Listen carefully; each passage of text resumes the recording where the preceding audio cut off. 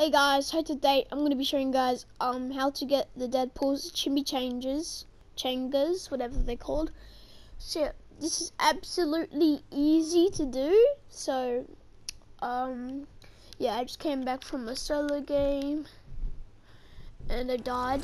But yeah, well, I left the game because I was on the battle pass anyway. But yeah, first when you go to battle pass, and you will see when you scroll down here, it will show that there's a chimichanga.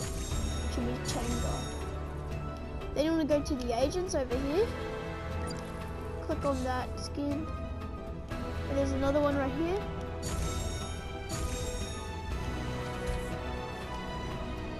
Then there's the last one in here, and the upgrade vault.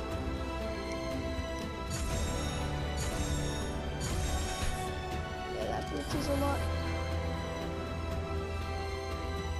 Well, that's what I have for today. Thank you guys so much for watching.